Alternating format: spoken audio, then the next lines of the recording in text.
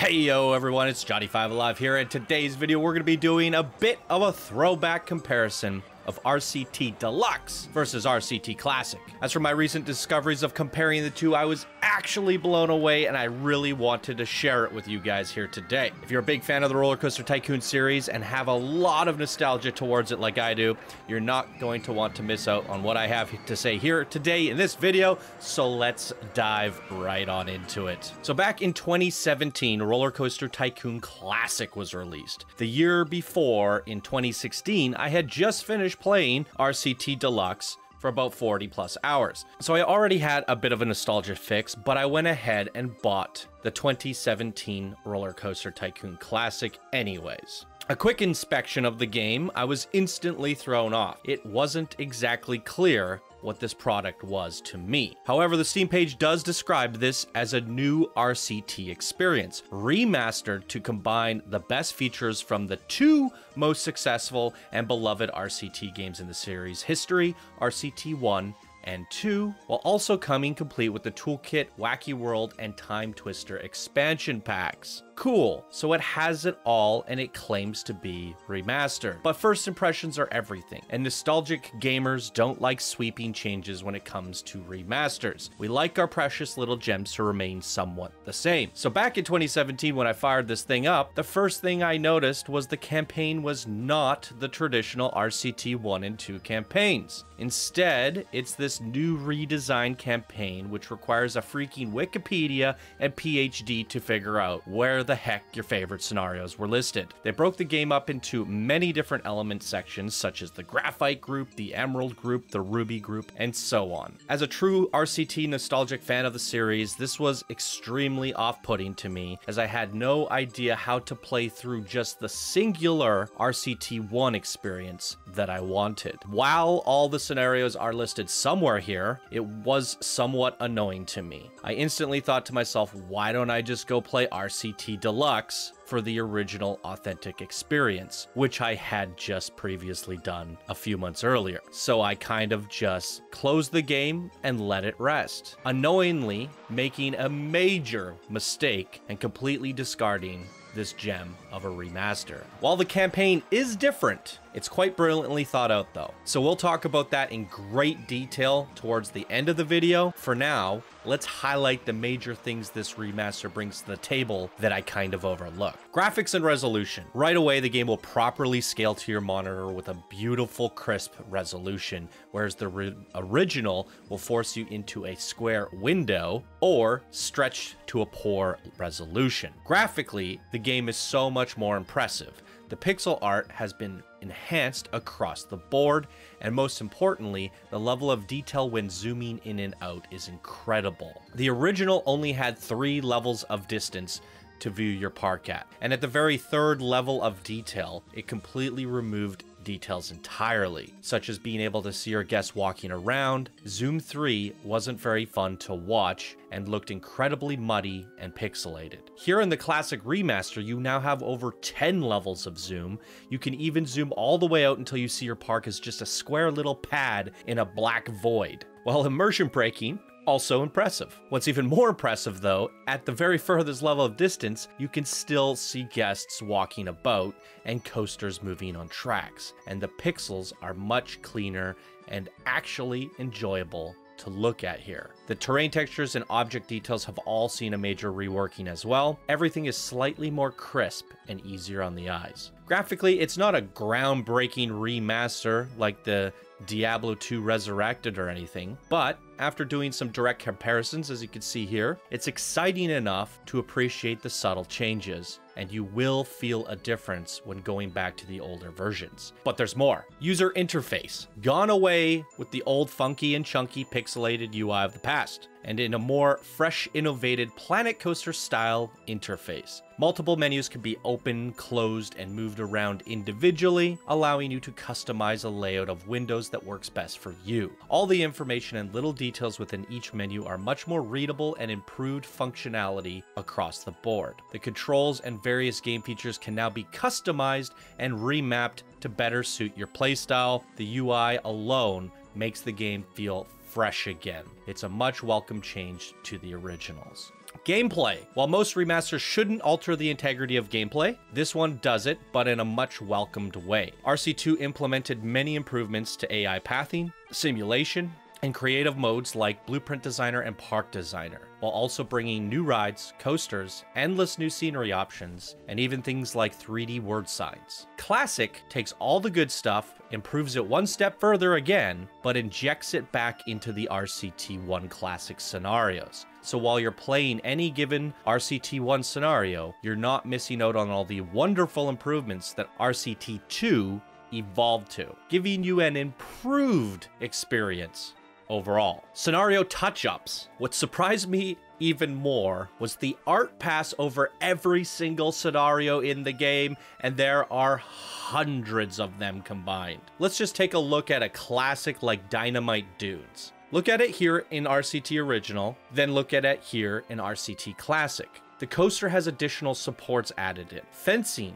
along the outside, an actual boarding station on the coaster, Western style theming all around the ride, a few sparse trees thrown about. All these little subtle details make the game visually more impressive and inherently more exciting. They entice and suggest to you how you could replicate these details and elevate your parks further. So these subtle changes end up being breadcrumb examples that unconsciously teach you how to make more interesting parks and overall elevates the scenario mode of the game. Every scenario in the game was so exciting to open up and see what's going on, what constraints were put on you, what pre-made attractions are laying about. Now you get to experience that all over again and see what fun new details were updated to your old favorite scenarios. And there are many, many more subtle changes buried within here that you'll discover as you play if you've recently played any of the RCTs. Most of these things you won't subconsciously pick up on, and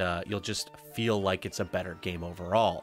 It's when you're coming off of the classics and moving over to this where you really feel the difference. So between all the changes mentioned here, this is a nostalgic trip and a new experience all in one. But there is one more thing we need to discuss.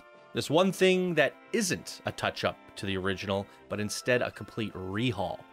And for some, like myself, can be off-putting to hear, which is the new campaign design.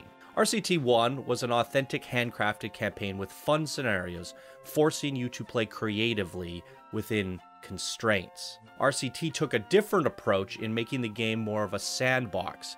It brought in Toolkit Editor, allowing you to make your own scenarios and mega parks. New rides and attraction, improved AI, better UI features, and much more. The campaign was much different experience than RCT1, as the scenarios were much more open, flatter, and larger. And I would argue it had less design gone into the creativity of the challenges and the constraints, as the game was designed to be more of a creative sandbox experience. And that was the intention and the decision making with the sequel, to make it bigger and more sprawling and about creative mega parks, a step up from what RCT1 was, thus making use of all the new additions and features that the sequel brought to the table.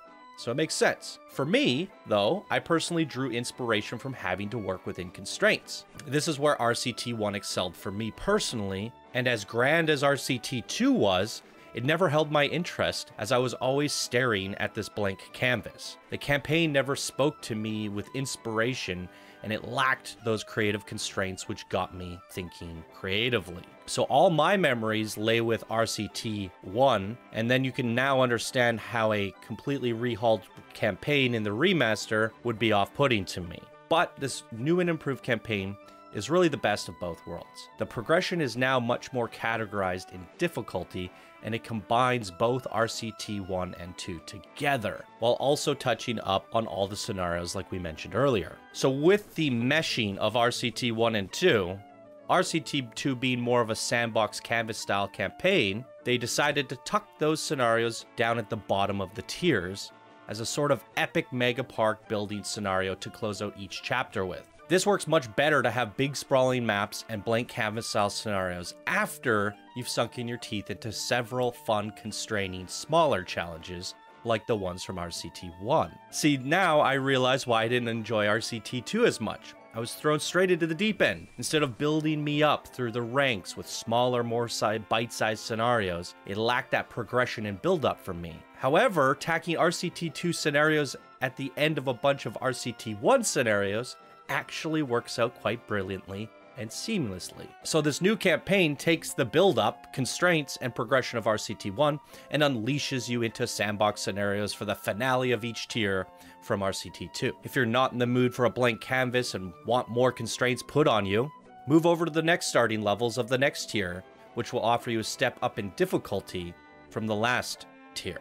And with this tiering system, it's an improvement to the progression of RCT1. An early on scenario like Park in RCT1, where you literally had to build a theme park in basically a backyard, posed more of a challenge to people than the scenarios that followed it. Here, the remaster, Park is moved far, far later into the tiers when you are a more experienced park manager. So looking at this new improved campaign on paper, what we're seeing here is a very methodical, well thought out designer's work of organizing and categorizing every single scenario from RCT 1 and 2 and lining them up in difficulty on the horizontal tiers and more sandboxy on the vertical tiers, giving you a much more rich experience starting small and easy, building up to more difficult and sandboxy towards the end. All the things we mentioned earlier, the subtle tweaks to the scenarios, the improved graphics, that's all meshed into this new and improved, well-balanced, progressive campaign, making this a freaking masterpiece of a remake that I completely overlooked out of simply being nostalgic and stubborn to change.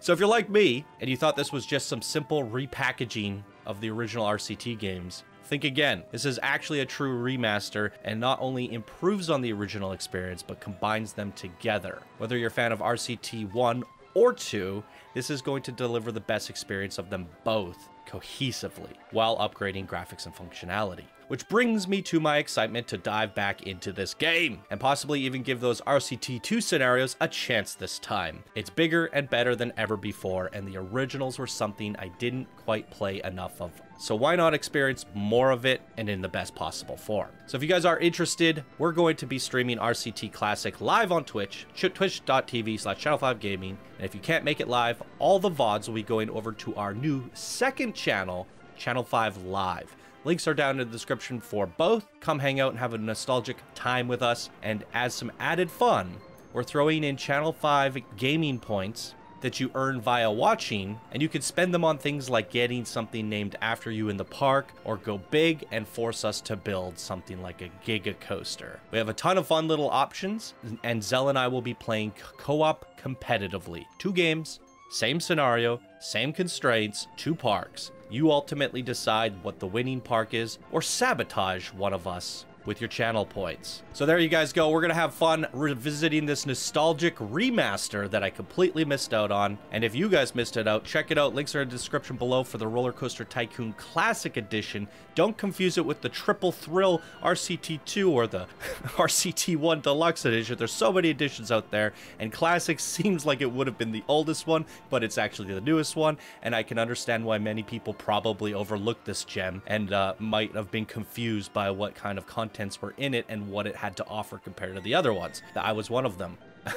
This thing's been out for 4 years and I completely overlooked it. I'm glad I was able to do this comparison video for you guys here today. So if you guys enjoyed it, please leave a like, leave a comment, go check it out, and come check us out on Twitch as well as our second channel. All right, everyone, thank you guys so much for watching. Hope you have a wonderful day, and I'll see you in the next video.